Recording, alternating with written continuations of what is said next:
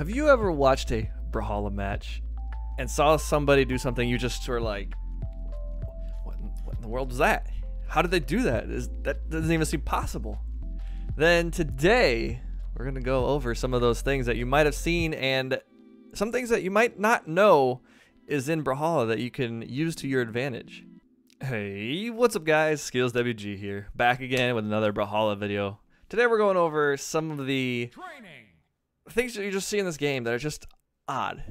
You know, these are techniques, tricks, and things that are just put into the game that people may not know about. Some of you may know about it. Some of them are a little more commonly known, but still people come to me and be like, hey, what is this thing you did? But some of them are way less commonly known. So we're gonna go over those and let me know down in the comments. Did you know about all these? Which ones did you know about? Which ones do you actually use? Because a lot of these are used during actual gameplay, and some of them are very less likely to be used. But let me know. Let me know in the comments. Also, if you're watching this video and you're liking what you see, hit the like button down below, if you would please, and also hit that subscribe button if you haven't already for more content like this. Ranked gameplay from Diamond 21, 2200 plus, and we'll continue to see around the videos. But anyways, let's just jump in to some of these techniques and tricks that you may not know about. Alright guys, so we're going to start off with one of the most common questions I get into this game. What I've done, like if you guys know me, I've done blasters. I'm a blasters main mostly. I've spent so much time on blasters, and one of the things that like I said, I get the most questions on, how do you get to dash jump after an attack? Because every time I do it, I always chase dodge. Well, here's the deal. When you can, in this game, you can also use and hold down to dash, like so. It doesn't do anything different. It's the same thing as a forward dash, but after you do an attack, if you hold right and try to dash, you will always have a chase dodge.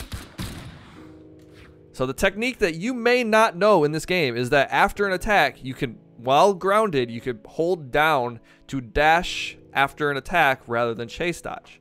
And this causes the ability to do downlight recovery.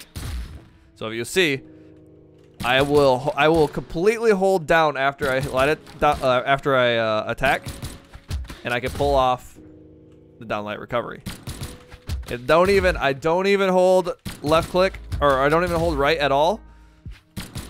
I just hold down because after the attack, I chase dodge, or I dash. So we'll go and watch a slow motion here.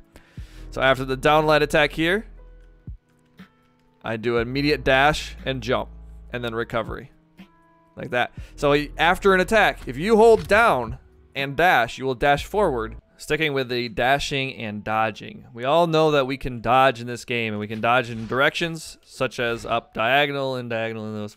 After you have an attack, you have something called the chase dodge, which moves you faster and further than a regular dodge would, as you can see in like this way. And when you're attacking your opponent, you can do it up towards, to the side, and down, and it'll give you that. You cannot do it away. It just does not work. But did you know, this is something that you may not know in this game, you can actually have 2 chase dodges after you attack. And you can do it in directions that you may not expect you'd be able to do. Just like that and like that. Across, side, up, right. Look at this. Diagonal down. Look at these double dashes we got. It messes up your opponent a lot. Because they might think you're going into it, and nope, you're going away. You're going away. You might think you're gonna go in and then light attack down. Great. These can mess up your opponents like a lot. Expecting you to go 1 chase dodge after them and then do 2.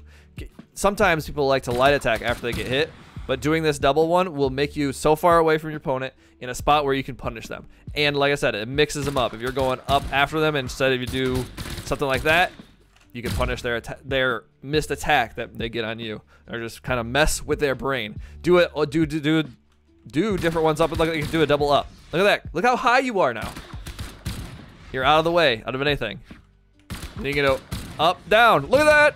and then you're just messing with their brain. Just do a bunch of different ones. It'll mess with their brain. It's fun, and there's some cool things you can come out of it.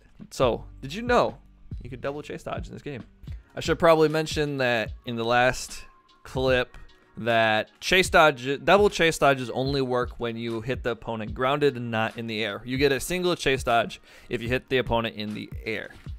But anyways, on to the next one. Did you know Rocket Lance has an ability to cancel its active initial frames by doing what we call a wall cancel? So if you see like side air and down air has these big like startup right at the beginning here. Startup frames is what I meant to say at the beginning. Startup frames here.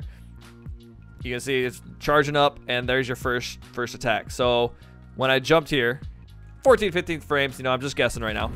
And down air also has something like that too. Did you know a wall cancel will cancel most of those starter frames? Almost everything, just by doing an attack at the time that you touch the wall. So you'll see when I had a startup here, startup 1, 2, 3, 4, 5, 6, 7, 8, 9, 10, 11. Frames are canceled. Now it's more so. It actually happens quicker if you do it right. Let me see these frames here. 1, 2, 3, 4. 4 frames. See, I just did it a little bit too bad the first time. And down air, it's just simple. Crazy how many little frames you get on this. And this is something that actually can work and help in game.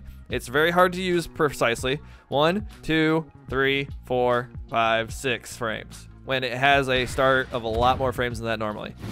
So did you know in Brawlhalla that Rocket Lance has 2 abilities to use wall cancel off the wall and stop your starting frames? Did you know that if you have prioritized neutral over side,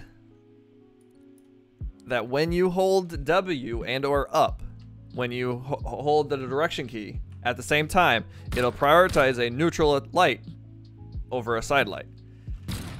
Now, this is beneficial in the game for many reasons. If you were to hold side direction, and when you're trying to dash away, you would just do a side light. Now, if you had that checked on and you hold W while you do the same thing, you'll perform a neutral light. Okay, now this works in multiple different situations, such as the dash jump reverse snare. You can see that when I get to this point right here, when I dash jump, I hold the opposite direction and W in order to perform a neutral air instead of a side air. If I had that turned off, then I would do something like this, a side air, which is something I can do without holding W anyway. So, and this also happens if you have W. Some people, I started with W to jump before, so I used push W to jump. So I could never do a side light or a jump reverse nair like this ever. And now it's very easy to do, as you can see. And also a dash away reverse nair when I'd always have to do a side light like that, because just having that ability to push W to make it a neutral attack makes it that much easier. Now, people who do not have this turned on, I suggest you do, because after playing with not having this ability for many years and then switching over, I realized how much better it is to have the option available to you, because I couldn't, no matter what I could do, I just couldn't get my fingers to go quick enough, and the game isn't actually designed to go quick enough to be able to do a reverse nair or end light like that or reverse nair without having prioritized neutral over side. As you can see with Scythe here, you can do something like this and a reverse nair like that. Fast falling reverse nair. You can see a lot of people with Scythe do this, where they do a fast fall and reverse nair, boom, for people who's jumping. And it only works with that. It's very hard to do otherwise. So, as you can see, it's just, there's a lot of, this works with a lot of good weapons, like Rocket Lance having the reverse big circle is very, very good. I do that all the time. So it's a good thing to have in your game. So did you know this in this game that you could do a reverse nair, reverse neutral light by just having prioritized neutral over side. Did you know that in this game, you know about gravity canceling, but did you know that you could actually wait a few milliseconds longer to gravity cancel instead of doing it right away? And doing this may lead to you punishing an attack that whiffed right through you. Now, the attack time is very slow. Like, it's not that much longer than gravity. Like, if you just do a gravity cancel like this, it's you're doing it right away, right? But you have the opportunity to wait a few milliseconds longer and then perform an attack and having them dodge through it. As you can see right there, the difference is very minimal, but in higher level gameplay, you'll see people do this a lot, and it'll punish attacks that aren't really punishable at times. All right, we'll go right here and see. And now I don't do this as much as I should in game, but you'll see how many times we're gonna count the frames and see how long I'm in this one versus when I immediately spot dodge attack. So 1, 2, 3, 4, 5, 6, 7, 8, 9, 10, 11, 12, 13, 14, 15, 16, 17, 16 or 17 frames, and then I attack. Versus when I do it real quick, like 1, 2, 3 frames. Okay, now that is a lot of frames. That's a big difference. When it comes down to when they're attacking and everything, it's still a very hard thing to do. Not easy, but the ability to have 10 or more frames of invincibility before you attack is quite good. Is quite good indeed. And plus, having a neutral or gravity canceled attack versus like what I just did there, a side air, is that you have the ability to have a string move like sword downlight, or that into neutral air, something like that. Just that ability to have a grounded move as an attack versus a side air like that is just good. So did you know that in this game you can actually wait a few milliseconds or a few frames more before you attack a gravity cancel? Did you know that Blasters also has a move that cancels starting frames, and it's the ground pound, like that? It's not something you would think to do, but it's very hard to perform, and it's usable in game, but very hard to use. And that is a backdash forward dash off the ledge here to a ground pound. Now it's very hard to do, so we'll see what we can do here, like that. Did you see that? No initial frames at all. It's so crazy. So I backdash off the ledge just enough and forward dash while I'm off in the air, and then ground pound. And it's just, look at this. Look at this. Ground pound, boom.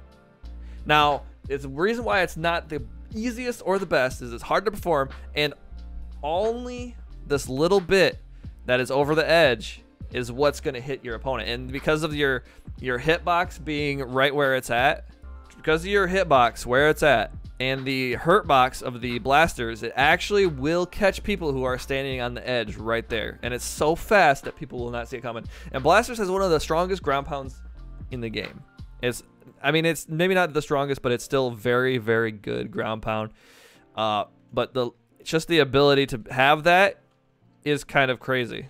So did you know that Blasters had an ability, a move that deletes starting frames? Now, I'm not sure what exactly they call this, but did you know that in this game, you can perform ledge dashes or platform dashes without having to use a dodge? By getting at the exact moment that you are right by the edge and pushing the dash button, dash or dodge, you are able to move and dash instead of dodging. And you can see it improves your movement quite a bit if you do it right. Now, in experimental, like where I'm at right now, the ability to do this a lot easier. They have a lot more lenient frames.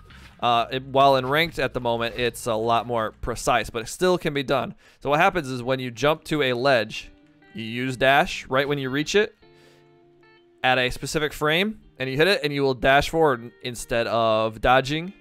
And you see how I connected right to the platform right there, and it caused me to dash. Now that if you could do that over and over again, you get something like this where you can go back and forth, and you can do back dashing off in the air to go down like this. And what you do, you just get some crazy movement going on, and it can mess up. You can mess with your opponents like this. You know, something like that. You can also, out of the dash, you can perform attacks like that. Out, boom, like this. Any type of thing you can do out of a dash, you can do like this. And the movement is just, it makes it feel so much faster. And you guys want to get better at movement, I suggest practicing this. I would start off maybe in experimental to get used to it, but in ranked, you have to turn off the experimental mode in practice to be able to get better at it, because it is a little bit harder in ranked, but it is very possible. And a lot of the pros are able to do that pretty easily. So did you know that you could perform a platform dash instead of dodging if you're just in the right spot? All right, guys, then that is all the techniques. I wouldn't even say all. That is a lot of the techniques, tips, and stuff that I have for you that you may not know that exist in this game. And there's probably a lot of other things that I've said that you may not know in this game, or other things that I have missed, but these are a good general few of things that you may not know that's in Brawlhalla that you can actually use in the game to make you a better player. Some of them are a little, like I said, a little less likely to be used in game. Some of them, like the Rocket Lance, that one, when I played Rocket Lance a lot, I used that thing all the time. King's Pass, it's a scary option, and you just bounce back and forth back and forth against those walls. But yeah, use some of these tips and tricks in your game. Practice with them a little bit, get used to them, and it'll be something that could be fun for you to tell your friends, that you're like, whoa, look, did you know you could do this? Did you know you could do this in this game? There's a lot more into this game that some people think. Anyways, guys, if you did enjoy, like I said at the beginning, don't forget the like button. If you haven't hit that subscribe button, hit the bell next to it for more content coming your way. But anyways, thanks for watching. We'll see you next time. Peace.